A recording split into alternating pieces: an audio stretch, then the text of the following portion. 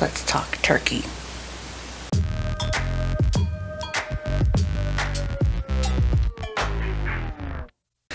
Hey, welcome back. I'm Jen, and on this episode of Cook the Book, we're doing a Cook the Basics video, and we are going to we're going to be butterflying a turkey. This bad boy here, this is who we're going to take care of. But before we take care of him, we've got to move it out of the way to get our veg ready. So we're going to be butterflying our turkey, and he is going to be laying on a bed of roasted carrots and potatoes. Root vegetables are always good. First thing you want to do is make sure to peel your carrots. We're not peeling potatoes because if you wash them good enough, the skin tastes pretty good. As long as they don't taste like dirt, you're good to go.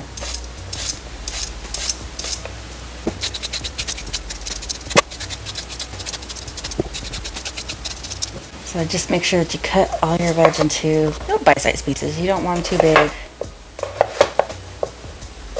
You want them to all cook evenly. So remember this size when you cut your carrots.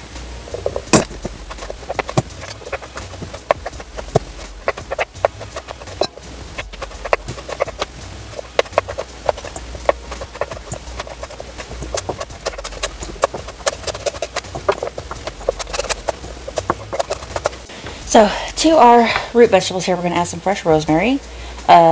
This I just clipped from, I've got a little plant in my kitchen window, and honestly don't use rosemary that much. Don't know how I bought it. Been looking for a reason to use it.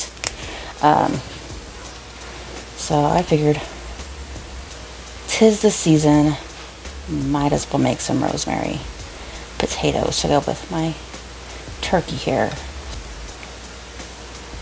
So I got a couple sprigs there. You don't need to overdo it. This is,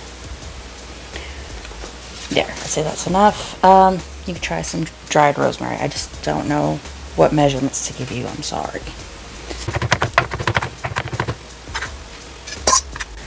Alright, and to that we're going to add a drizzle of olive oil, probably a couple tablespoons worth.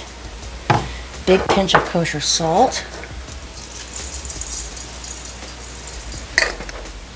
Some fresh cracked pepper.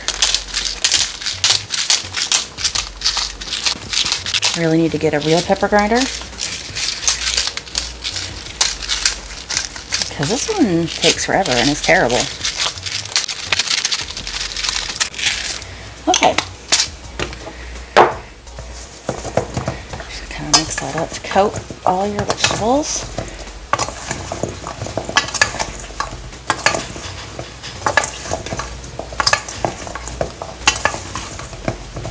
Okay, now we're going to put our vegetables in our roasting pan here and set them aside until our guy here is ready. Okay, I have a 13-pound turkey here. And what I'm going to do first is remove the neck from the place where the giblets go, and the giblets from where the neck goes.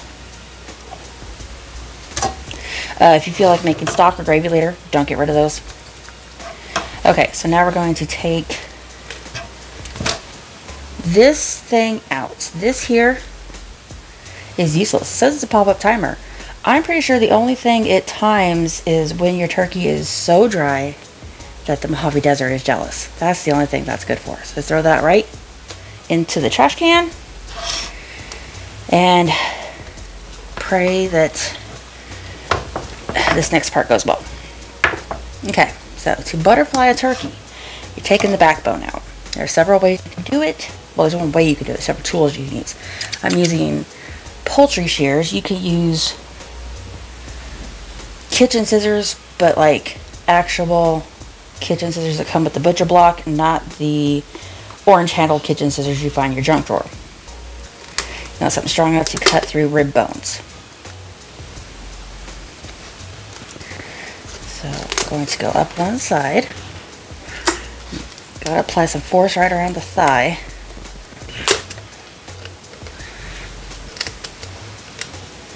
Be careful because the bones are sharp, and once you get towards the middle, you can actually cut yourself on turkey bones. It's not pretty. I've done it before. It really hurts.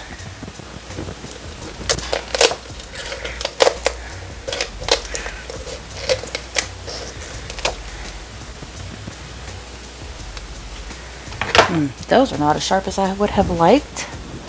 So I'm going to take a knife here and I'm going to cut the skin. They're working on the bones, they're just not cutting skin the way I want. So I guess I'm going to score it where my scissors are going to go through.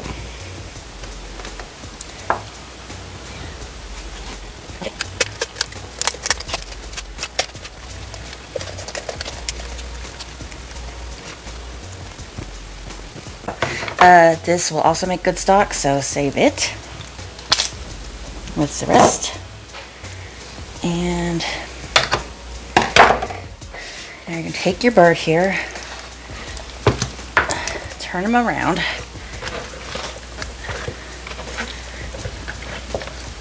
spread it out a little bit, and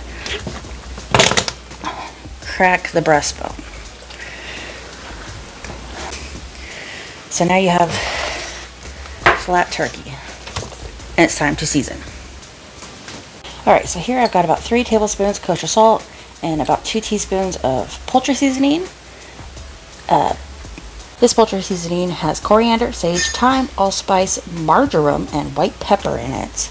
You can use those spices individually if you want, but this is going to be quick and easy so you don't have to think about too much. So now we're going to flip this guy back over and sprinkle about half of our seasoning inside there, some of the legs. Rub it in real good. Watch out for the rib bones.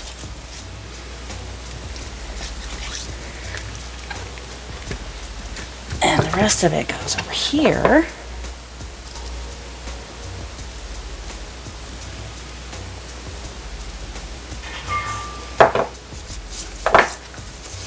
Or as much as you need to cover your turkey.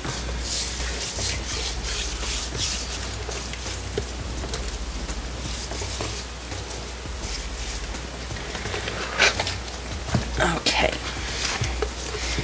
Now, he's pretty ready. We're going to just throw that bird right on top of our veg.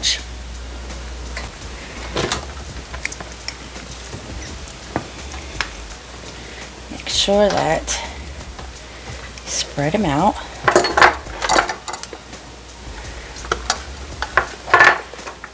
And that you tuck the wing tips under so they don't burn. Look, just relax and waiting to go in the oven. This bird can't wait. Okay, I'm gonna go ahead and put it in a preheated oven to 425 degrees. I'm gonna cook it for 45 minutes, and then I'm going to check the temperature on it and see how he's looking. Alright, this is where we are after about 45 minutes at 425. And we're going to go ahead and put it back in for 45 more minutes at 350 until he reaches an internal temperature, the thickest part of the breast, of 155. So, after just an hour and a half in the oven, we have a beautiful, golden, fully done turkey. And these lovely roasted root vegetables to go with it. Let's go ahead and cut into this bad boy.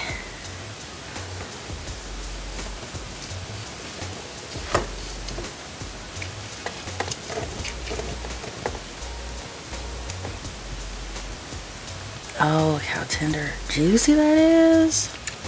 And there you go. Beautiful, beautiful, beautiful. Just cut a little piece and try it here. Let's give it a taste. Ooh, hot. Oh my God. That's so good. So good, so tender, so moist. Yeah, best, fastest way to cook a turkey, in my opinion.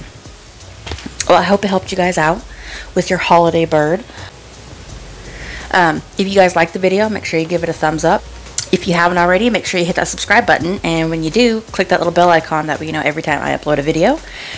If you have anything to say about the recipe, leave me a comment down below. If you've tried it, if you want to try it, if you have any pointers or tips, you know, comment right down below. And you know, I hope you guys enjoyed this, and I hope you try out the recipe, and I will see y'all next time. Bye.